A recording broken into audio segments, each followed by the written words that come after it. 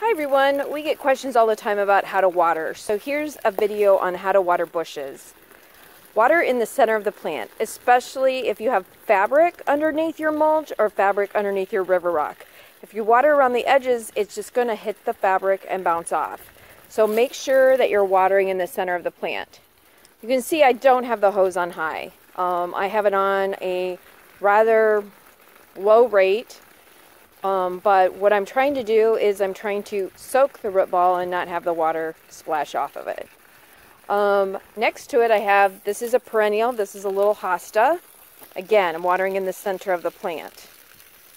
And what we always tell people is, go back and forth. So if you're watering something, people usually don't put enough water on things. So if you go back and forth between your plants, it allows the water to soak in. And it also kind of makes you water longer, and you won't feel like you've stood there forever. If you do want to water just one plant at a time, set your timer on your phone for 4 or 5 minutes. You can even leave the hose down. Just make sure you're in the center of the plant.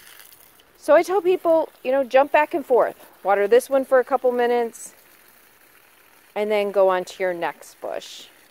But again, the key is center of the plant. Don't worry about the foliage.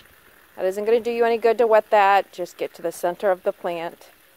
And again, same with perennials. Perennials might take more water because they dry out faster. They have a smaller root system. And so we tend to see people struggle with their perennials the first year. So they might need more water more often. Watering is not an exact science. So hope this helps.